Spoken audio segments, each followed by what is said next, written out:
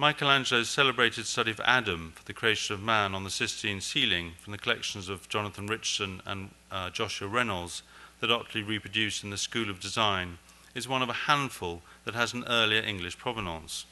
Although Ottley's collection of Michelangelo was not without its share of drawings that are now thought to be old copies, it did include some outstanding masterpieces by his hand, thanks to the dispersal, and rather has to be said, rather mysterious dispersal, from the Casa Buonarroti in Florence, the main repository of Michelangelo's drawings retained by the family. Drawings from this source, acquired by Ottley, include a spirited pen study of a cavalry skirmish on the left, and a life study for the marble figure of Day in the Medici Chapel, both now in the Ashmolean. Ottley also made purchases of Michelangelo drawings from the Roman sculptor and restorer Bartolomeo Cavaceppi, who had bought them from the Florentine Ciccia Porci family, and such as this swirling early study for the Last Judgment in the Sistine Chapel in the British Museum. And so in the middle of that sheet are these studies for this on the right side of the Last Judgment, where the angels are acting like kind of angelic bouncers and keeping out. So we have a detail of it here.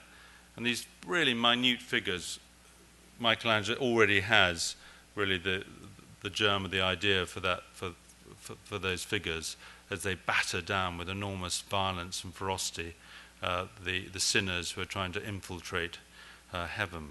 By rights, Ottley's School of Design, as well as his study of early printmaking and inquiry into the origin and early engraving upon copper and wood, published in 1816, should be celebrated as pioneering art historical texts. In them, Ottley broke new ground in marshalling evidence drawn from historical sources as well as from recent scholarship in French and Italian, along with a forensically detailed study of the prints and drawings in order to understand their function, manufacture, and authorship. Ottley's skill in this field, fueled, one cannot help sensing, by a rather disputatious nature, evidenced by his querulous relationship with the British Museum trustees, is brilliantly brought to bear in his attempt to prove in the inquiry into the origin and early engraving upon copper and wood that the earliest printed edition of the late medieval work of popular theology, The Mirror of Human Salvation, was not, as early authorities had presumed, the so-called first Latin edition, believed to have been printed in Germany, but was rather the so-called second Dutch edition printed in Haarlem. This question touched on the scholarly controversy then raging between the competing claims as to whether it was Coster in Haarlem or Gutenberg in Germany that had invented printing. As it happens, Ottley backed the wrong horse in this particular debate, but that is of little consequence. What is startling is the originality of Ottley's investigative method. So here is 2 pages from The Origin and Early History of the Engraving, where he reproduces details side by side from the 2 editions to demonstrate that the wood blocks used for the Dutch edition predate those in the Latin edition, as the latter were worn. So what he's trying to point out is, here's the quality of the line here shows that this is an early impression, while here that line is gone, and so it must be the same block used later. And equally here, he's showing there's more wear on the plate there. And at the same, a few pages later, he's also examining and reproducing watermarks of various editions he had examined, again in an effort to determine their sequence. And in fact, the working out of the sequence of these editions is still bedevils print scholars. So Ottley may have got the fact that Coster was not the first printer, but certainly in terms of working out where the editions date from, Ottley is still referred to. One of Ottley's successor as keeper, the print scholar Anthony Griffiths, described the origin and early history of the engraving as, I quote, far in advance of anything published up to that time in any language, and, even if over the heads of almost every English critic of the time, must have had considerable impact. The most immediate impact of Ottley's return to England was a commercial one, as his enthusiasm for works documenting the birth of Italian printmaking in the second half of the 15th century, evidenced by the prints and nielli he had collected in Italy, caused a vogue for early prints among a small circle of collectors, such as the Yorkshire grandee Sir Mark Masterman Sykes and Ottley's close friend, the wine merchant Thomas Lloyd. To take just one example, this engraving from a yellow plate was allegedly picked up for a small sum by Ottley in Rome.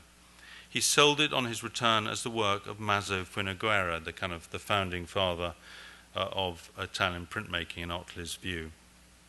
And he sold it to Sir Mark Sykes for 70 guineas.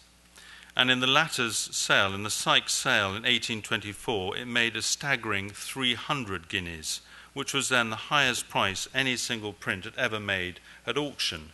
And for a sense of the enormity of that price, it is worth recalling that Michelangelo's 6-foot-high cartoon, known as the Epiphania, which is displayed permanently outside the entrance of the Prints and Drawings, fetched just over £11 in 1860. Ottley was an active participant in this market, acting variously as a compiler of auction catalogues, agents for fellow collectors, and a collector in his own right, while also continuing to produce scholarly ventures, as in his planned Dictionary of Engravers that folded after the first volume covering A to Baldung, published in 1831. Ottley retained his print collection until it was dispersed at his posthumous sale of 1837, when Ottley's successor as keeper of Prints and Drawings, Henry Yosey, concentrated on acquiring from it early northern prints and nielli.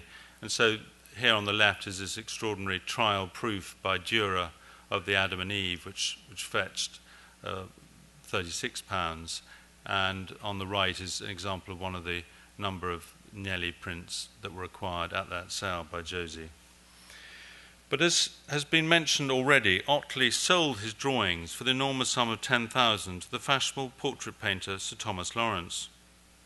When this deal occurred is unknown, apart from the fact that it postdated the mammoth 1,784 lot auction sale held over 16 days in June 1814 of Ottley's drawings collection, the last and largest of 4 auctions offering parts, sometimes the same parts differently described, of his collection for sale. Although some drawings sold at these 4 auctions in 1803, 1804, 1807 and 1814, the core of the collection, including the best examples by Michelangelo and Raphael, remained in Ottley's hands. This suggests he set high auction reserves, the lowest bid at which a work can be sold, although his stubbornness reaped dividends when the free-spending Lawrence became an active buyer of old master drawings around 1820. These 4 auction catalogues, particularly the 1814 one, in conjunction with the School of Design, provides the best source for gaining some idea of Ottley's elusive holdings of drawings. And now, with the advent of the British Museum's online database, it is much easier to try to match the catalogue descriptions with drawings that bear Lawrence's collector's mark. As a result, from the around 1,300 drawings from Lawrence's collection of the British Museum, roughly a quarter of them, 294 to be precise, can be traced back with varying degrees of certainty to Ottley, while another 50 Ottley drawings came to the BM through other sources, such as Richard Payne Knight. So here's just an example of how I've managed to add the number of Ottley drawings. So here, on the left-hand drawing has a little inscription to Velasquez, and so Ottley then brought together all of these drawings, which are now Philip Pounce identified as being the work of a Florentine painter called Jacopo Confortini. But in a sense, although Pounce's achievement in identifying the hand was great, Ottley had already done part of the work because he'd actually recognised that these drawings all were by the same hand. Here you have the different descriptions of them, one in 1804, which starts off with the Magdalene, the one in the centre, and then the 1807 changing the lotting of them, so it's a man sitting in a reflective mood, the one on the left, again with this description of the man sitting in a flowered garment. So that's the kind of detective work that obviously you can do so much more easily with a database, because you can put in Velasquez and see what comes up if you've recorded the old inscriptions. And this is an example of a drawing that had been acquired, came through, not through the Lawrence source, but came earlier on through Richard Payne Knight, having acquired it in the 1804 sale as Antonio Pollaiuolo, and Ottley clearly recognised it was based on the Montecavallo, these enormous classical sculptures in Rome. and he called it Polluolo. We now think it's probably by Ottley, but sort of in the same ballpark. What percentage of Ottley's collection is represented by the 350 BM drawings will perhaps forever remain mysterious, but from this sample one can gain a real sense of the quality of his collection. So here's an example of, he was not infallible, so he accepted this rather feeble copy of a Michelangelo and the Casa Buonarroti as being an original work by Michelangelo. But such lapses are, I have to say, very, very rare, and one is struck time and time again by his eye for a good drawing, whether it be Italian or among the relatively few non-Italian works. So here's a drawing that, all of these are in the BM. This is a drawing that he thought was by Giotto and is in the School of Design as by Giotto. It's not by Giotto. It's an early Italian drawing of the late 1380 to 1400. Here's a wonderful coloured Mantegna drawing from Ottley's collection, an allegory. Here is a drawing by Fra Bartolomeo that Ottley correctly identified as being a study for the Last Judgment, that interestingly after Ottley's death, when it comes into the BM's collection, that gets called Leonardo da Vinci. And he also has later drawings, this marvellous Passarotti, this early work by Annibale Carracci, which in fact Ottley thought was by Correggio. And he also, as I think is a very good sign of the quality of a collector is how he collects outside his field. Although his non-Italian drawings were much fewer in number, they included some wonderful masterpieces like this rare study by Schungar, dated 1469. Very recently I realized that he owned this drawing by Rembrandt, which is overworked in oil paint. And he also, somewhat surprisingly, because there aren't many French drawings in his collection, he also owned these two very beautiful Watteau drawings. So, to sum up what I think Ottley brought to British collecting, when he returned from Italy in 1799, he made a profound and lasting change the taste of British collectors in a wide range of fields. His most notable achievement was the championing of the historical importance and aesthetic qualities of 14th and 15th century Italian art, whether it be in the form of an altarpiece, a manuscript cutting, or an engraving on yellow. In the field of drawings, the acquisition of his collections was core to making Sir Thomas Lawrence's collection such a great one. Although the chance to keep that great collection intact on Lawrence's death in 1830 was missed, large portions of it eventually ended up enriching museums in the United Kingdom, most notably the Ashmolean and the British Museum. Ottley's scholarly achievements, like his activities as a collector, are only now beginning to be recognised and valued. I hope that I persuaded you to ponder, if you ever see Lawrence's stamp on a drawing, that it might have come from Ottley, and to become excited when you see those telltale ruled red lines around a drawing. Thank you. Thank you, Hugo. That was a wonderful, deep analysis of Ottley. I'm deeply intrigued by the Watteau drawings. Was that a connection to a throwback to his training at the Royal Academy Schools? He's studying the life model. I know it's female rather than male.